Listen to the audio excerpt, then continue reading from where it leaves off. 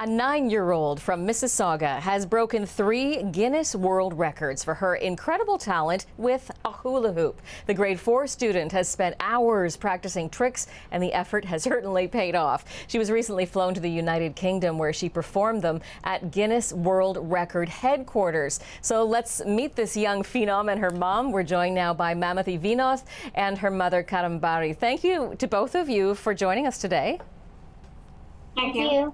Well, first of all, I want to say a huge congratulations.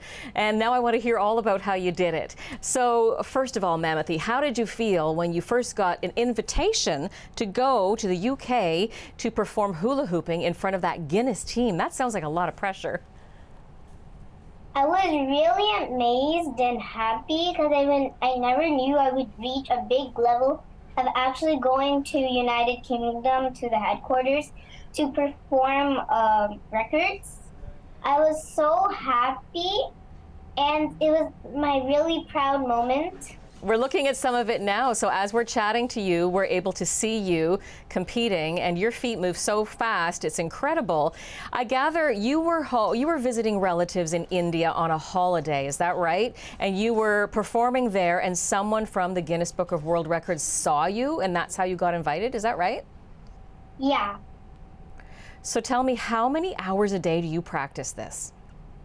I would practice like 2 hours a day. That's a long time. Yeah. How do you fit that in with all of your schoolwork and everything else? Normally I would finish my schoolwork first. And then after like at 9 o'clock, 8 o'clock or something, I would start practicing for 2 hours. That's a busy day. Mom, you must be so proud. She's really managing time management at a very young age as well. Tell me how this has been for your family, this whole journey. Actually, she'll be feeling a little bit dizzy by the end of the day. But even though she wanted to achieve this, she will be practicing heavily daily for 2 hours. And Karambari, I gather that you also, maybe she got it from you. You used to hula hoop when you were young as well? I used to dance. Hula hooping I started recently before 10 years. So looks like it runs in the family. So Mamathi, tell me, what is some of the hardest tricks? What are some of the hardest tricks that you had to practice for this Guinness World Record competition? One of the really hardest one was doing peacock scale and doing a hula hoop in the knees.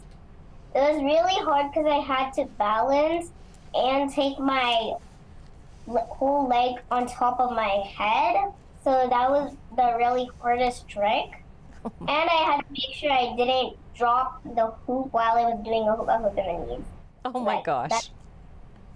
That sounds very complicated. What is it that you love? I gather that you, like your mom, you also love to dance. You like gymnastics. What is it about hula hooping that you love so much?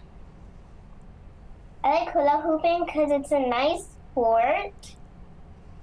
And it gives you nice energy.